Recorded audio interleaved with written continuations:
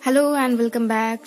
I'm discussing here the theories of evolution. I have already discussed the Lamarckism. Today I'm going to discuss Darwinism or the theory of natural selection. It is a theory of organic evolution developed by an English naturalist, Charles Darwin. This theory states that all species of organisms arise and develop through the natural selection of small inherited variations that increase the individual's ability to compete, survive, and reproduce.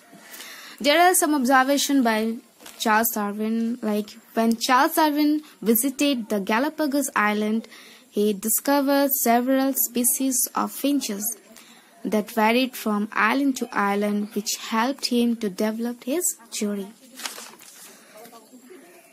Finally, in November 1859, Darwin published his observation and conclusion in the form of a book. The full title of his book was On the Origin of Species by Means of Natural Selection. There are some silent features of Darwin's theory of natural selection.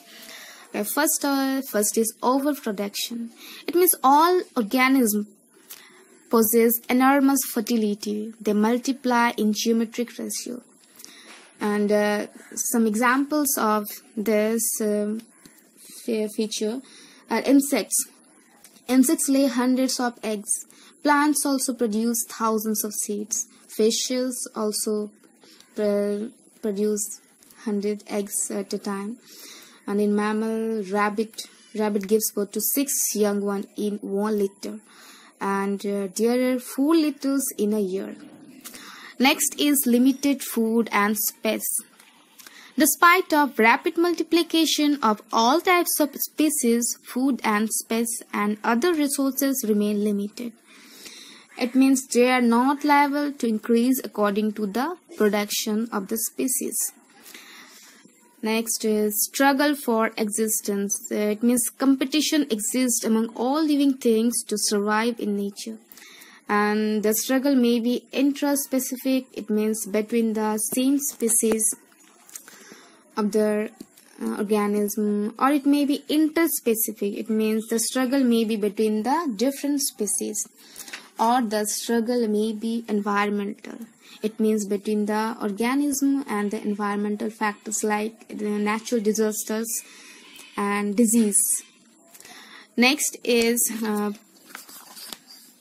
variation.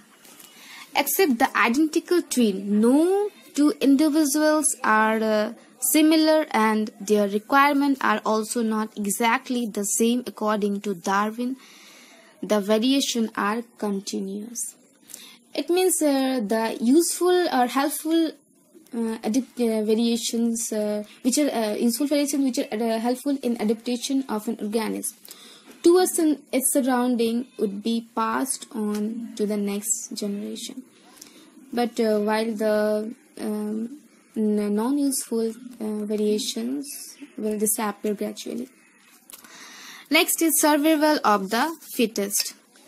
Originally, this phrase was an idea of Herbert Spencer, who used the phrase the survival of the fittest first time, and while Darwin named it as natural selection. It means the organisms which are provided with favorable variations would survive because they are fittest to face the surrounding, while the unfit organism will destroy. You can take the example of reptiles. Actually, during evolution of reptiles, giant reptiles and the dinosaurs also appeared, but majority of them were herbivores. But due to certain climatic change on the vegetation, and the vegetation disappear, and therefore most of them become extinct. However, small animals who could change themselves and who could change their feeding habit from herbivores to carnivores, they survived because they could easily get adapted to the changed environment.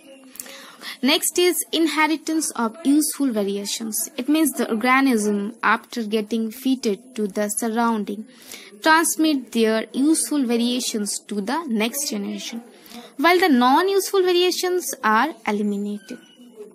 It means that Okay, next is formation of new species. Darwin considered that useful variations are transmitted to the offspring and appear more prominently in succeeding generations. It means after some generation, these continuous and gradual variations in the possessor would be so distinct that they form new species. Okay, there are some criticism of natural selection theory. First is inheritance of small variations. According to the natural selection theory, only useful variations are transmitted to the next generation. But sometimes small variations which are not useful are also inherited. Over specialization of some organs. Some organs like tusk of elements, antlers of deer have developed so much that instead of providing usefulness to the possessor, they often give handrails to them. This theory cannot explain these facts. Vestigial organs. Why vestigial organs are present in some animals when they have no functions? According to the natural selection theory, vestigial organs should not be present now. Arrival of the fetus. The theory only explains the survival of the fetus, but this theory is unable to explain the arrival of the fetus. Next is degeneration of organs. The theory does not account for the degeneration of certain organs in animals. Now, discontinuous variation. The theory fails to explain the cause of sudden change in the body. Actually, the main drawback of Darwin's theory was lack of knowledge of heredity. Darwin could not differentiate between the continuous and discontinuous variation. Darwin himself was conscious of the inadequacies of his theory when he remarked that I am convinced that natural selection has been the most important but not the exclusive means of modifications. Okay, this was the basic of Darwinism. Thank you for watching my video.